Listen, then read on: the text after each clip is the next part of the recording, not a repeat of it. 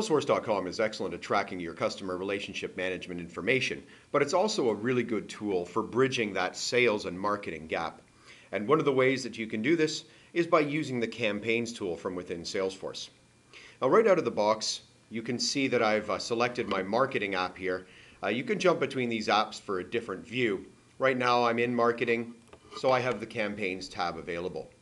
Now, I don't currently have any campaigns set up, so I'm going to start by creating my first campaign. You'll notice there's a couple of tools here that we can get as far as reports when it comes to getting your return on investment analysis, campaign members or revenue reports. These are right out of the box. Creating a campaign from scratch is just as simple as hitting new, and we'll just call this our February campaign. Now, when you're creating these campaigns, you can, of course, customize these fields to represent anything that you'd like. This is just a completely out-of-the-box setup. When I look at the different options that I have here, I'm going to make this active. I can determine the type. And campaigns really are just any kind of event, whether it's, as it shows here, an ad, email, telemarketing.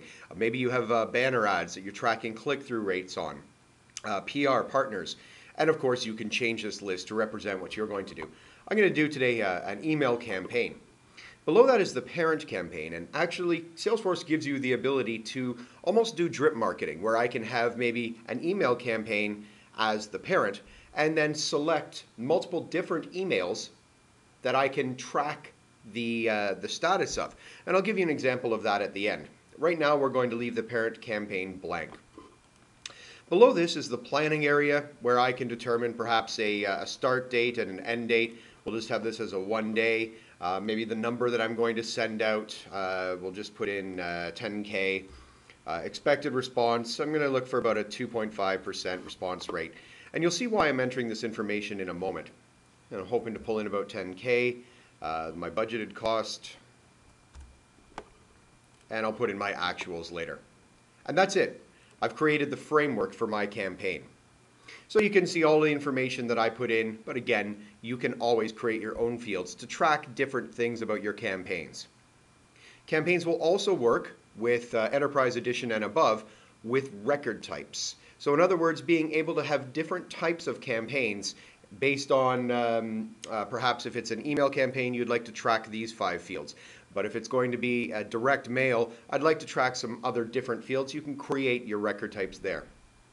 So we can see my planning area, all the information that I put in, and below that are all the fields that Salesforce is going to be populating, from total responses, leads, converted, amount of contacts created, number of opportunities, how many of those have we won, and of course that's how we generate our ROI report. So how do we start to add people to this particular campaign? Well, you can see at the top here that I have a Manage Members area. And I can bring these members in by searching my contacts, my leads within Salesforce, importing files. Perhaps you attended a trade show and scanned names into an Excel file. You can import that. We can edit members en masse and, of course, update and add members to existing campaigns. Because we're starting with a very basic campaign here, I'm going to add members from a search from within my database. You'll notice at the top here that I can either add members or modify existing. Again, we are going to be choosing our members from the database here of either leads or contacts. I'm going to start with leads. From the steps of filtering your criteria, you can determine how you would like to search. So again, these fields are going to be dependent on you. What fields have you created within Salesforce? These are the basic ones that come out of the box. So I could say, show me all of my leads from Toronto, and I'm going to send out a mass email to them. Alternatively, I can use an existing view. So I can create views within leads and use that view right within my campaign members. And this really helps cut back on that duplication. So I'll go in and say, all right, I'm just going to take all of my open leads, and Salesforce will bring back a list of all open leads that I have. In this case, there's just the 4 that come out of the trial. So I'm going to go ahead and select all of them, and I'm going to add them with the status of sent, bearing in mind I can come back and mark them as responded later if they do respond to my campaign. So I'm going with add as sent. It will show me that I have successfully added 4 members to this particular campaign. So now when I go back to look at that February campaign that we set up, I can now see that we have 4 total leads. But what does this mean as far as tracking information? Well, when I jump back into my Leads tab, and let's have a look at all of my open leads, and we're going to use Jim Steele as an example here.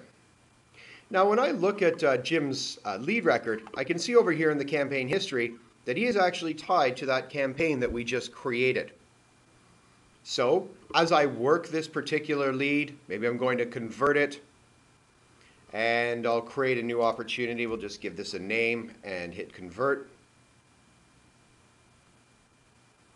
When I go into this opportunity that we've created, and I'll put an amount in here of 10K and hit save, Salesforce automatically knows that this particular lead came from that campaign. My primary campaign source is the February campaign. So when I go into that, I can see that we had 4 leads. 1 of those has been converted. We have 1 contact, 1 opportunity, which we haven't marked as 1 yet, but I can see the total value of opportunities is $10,000. Again, when I go back into that 10K opportunity, and we'll just close that out.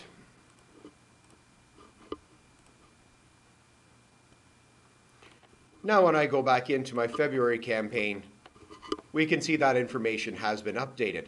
I can now start to set up my return on investment reports. These reports are available right out of the box. I simply go into the Reports tab. Under Campaign Reports, I can see all of the out-of-the-box reports that are available to me. If I want to see this ROI analysis, I can see here's our February campaign, and I can see all of the information that resides within that campaign. Of course, you can customize this and perhaps export it directly into Excel, or have the report run and scheduled and delivered to your marketing managers on a weekly, monthly, quarterly basis, whatever is up to you. Once I've completed this campaign, I can now go in and take the status and change it to a completed campaign. And like any other object in Salesforce, it has related lists. So down below, I'm able to see that hierarchical structure. So if there is a parent and a child relationship between campaigns, you'll see it here.